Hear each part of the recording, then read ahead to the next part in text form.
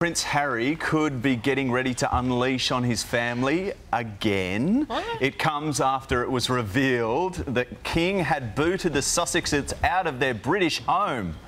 But if that wasn't enough, Prince Andrew could be about to move into Frogmore Cottage. The family tension is expected to rise even further when the Prince unpacks his trauma, opening up on a live stream this weekend. Yeah, for more, we're joined by royal commentator Kinsey Schofield. Good morning to you. Well, what happened behind the scenes with the royals in the lead up to this eviction story? That's right, Matt. And Nat, I feel like we talk about this every week now. Harry and Meghan unhappy again. But we're finding out that, King Charles said that this was like ripping off a Band-Aid.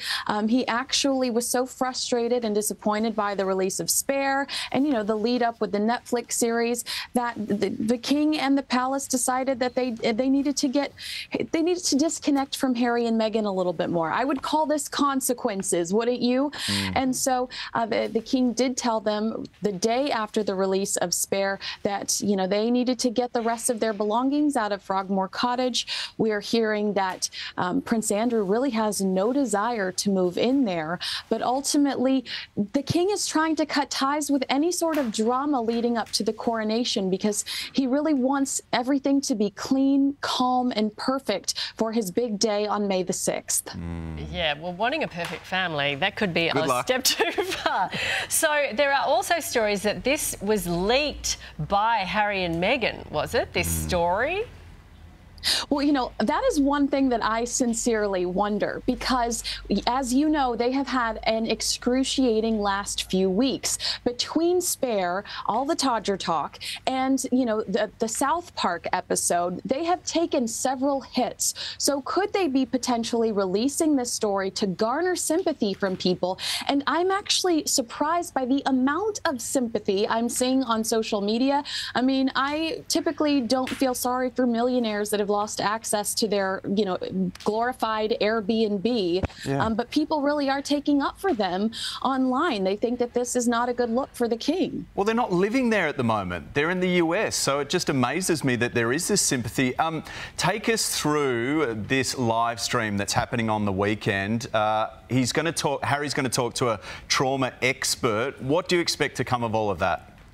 Yeah, a totally normal behavior, right? Let me just unpack my trauma in front of all of these strangers on the internet. Weird. And, Matt, classic. Now I've got to buy another copy of Spare to sit through more Harry trauma. You get a free copy of Spare, when you sign on to watch this discussion. I do anticipate that he's going to drop more truth bombs or he's going to be critical towards his family again. I was actually really surprised to see that he was doing this in the lead up to the coronation. I thought perhaps they'd sit back and allow things to settle down a little bit more, but I do think that this is a sure sign that they really have no desire whatsoever to attend. Yeah, look, it's easy to bag them and pile on, isn't it? And I must admit, the more I read of the book, the more I disliked him. But what's the view in the US? Because they've traditionally been very popular there. They've taken a huge hit. I don't know if you'll believe this, but Newsweek just released a poll where they are actually less popular than Prince Andrew. And Prince Andrew's scandals are really American-based. So the idea that they would be less popular in the States than Prince Andrew is quite shocking.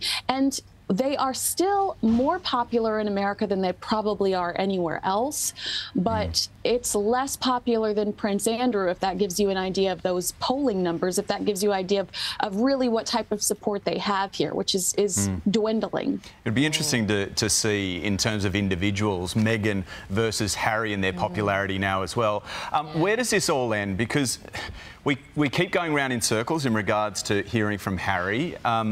King Charles is trying to tie up loose ends, but where does it all end? Well, I think if you look at the Wallace and Edward saga, you saw that the royal family really cut them off, went their separate ways, and pretended like they didn't exist anymore. And I wonder if that's what the royal family is doing in this instance. I think Harry and Meghan could have success if they went on to pursue, valuable charity initiatives, things that they were really sincere about, not some of these. Meghan jumps on trends. What is the hashtag today? Oh, I'm going to be so excited about that for the next 24 hours. If they really invested time in some crucial charities that they were passionate about, I think that they could find a place for themselves. But I think the royal family's move right now is to pretend like they don't exist. Yeah, and Meghan and Harry's currency is talking about the life that they had. So once that's over, it'd be interesting to see. Kinsey, thank you so much for joining us. Very hard for the royal family to act like they don't exist because they keep popping up in front of us. Yeah, and they're leading the news all around the world.